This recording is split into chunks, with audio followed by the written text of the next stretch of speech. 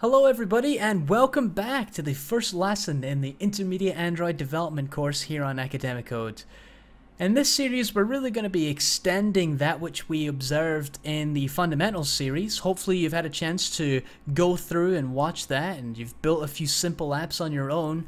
But in this series we're really going to be introducing some topics that are slightly more complex than the fundamentals, starting with ListViews. Now, ListViews in Android are essentially a way to display lists of data to the user. They're fairly simple, but we're going to go through a little bit more detail in this lesson here. So, first of all, what we're going to talk about is the need for ListViews, why we need them, particularly in mobile development.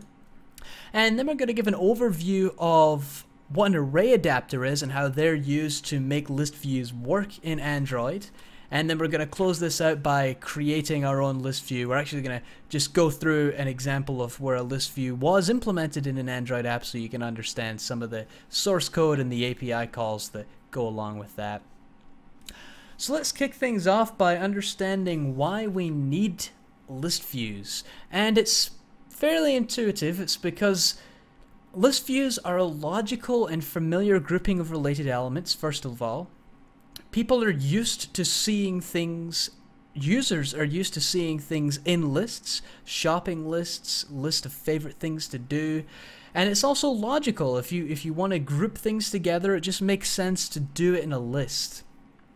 Additionally, when you're working on mobile devices, particularly phones, you have a limited screen real estate. You really don't have enough space to place everything you want on the screen immediately, so it's easier to just put things in a list sometimes so that you can simply scroll through the additional data when you need to. And finally, it's a common representation of data such as an array. There is data out there that's already in an array, and we're simply extending that into a list view to display in Android. And as I said there, we have data that's already in an array, but it's typically unstructured. It's just raw data, and when you're displaying something to a user, you usually would want to format it or tidy up in some way, and that's where Android uses what's known as an ArrayAdapter to take the raw data and make it look presentable to the user. So just to illustrate that example, let's say we have a basic array of animals and we want to present that to the user. Well, if we wanted to use a list view, we'd have to use an ArrayAdapter, which would take that simple array, it would pass the raw data through it, and it would format it and manipulate it into a view which would then be represented within that list view. So in this example, we've taken the animals and we've simply added some bars on the left, which if you're familiar with this layout typically mean that you can drag around to reorder the items in the list here, and there's a little star on the right hand side to mark your favorite animal. So just some simple tweaks to the data, but essentially what we're doing is we're taking each array, making it into its own view, and then adding it into a list of views which comprises the list view. So now we're going to go into a basic overview of how a list view is implemented in Android, and then later we'll be able to, I'll link you to the Android deep dive where we're going to go through list views and array adapters much more extensively so you can get in deep and work through things on your own. Alright, so here in Eclipse we have a really basic application that I've created for the purposes of this episode here, in which we're showcasing list views and how they work. So as you can see from the graphical layout of the XML file, we have a very simple view, or a simple layout, with a text view at the top and a list view just below. If we look in the XML, we'll see that we have a text view, it says My Contact List, and the list view right below it. So extremely simple here. And if we go over into main.java, which is the associated activity, we will see that we have two class variables, one representing the list view and the other representing a string array of names. And once we enter the onCreate callback here, when we first start the activity, we set the content view to main.xml so that the XML file is displayed, and then we associate the names class variable with the string array, which is embedded in the strings.xml file, which is contained in the values folder over here. So if we open that up, we will see we have the string array with all these names, and it's called names. And we're just calling getResources.getStringArray r.array.names. That parses that and pulls it into the string array class variable there.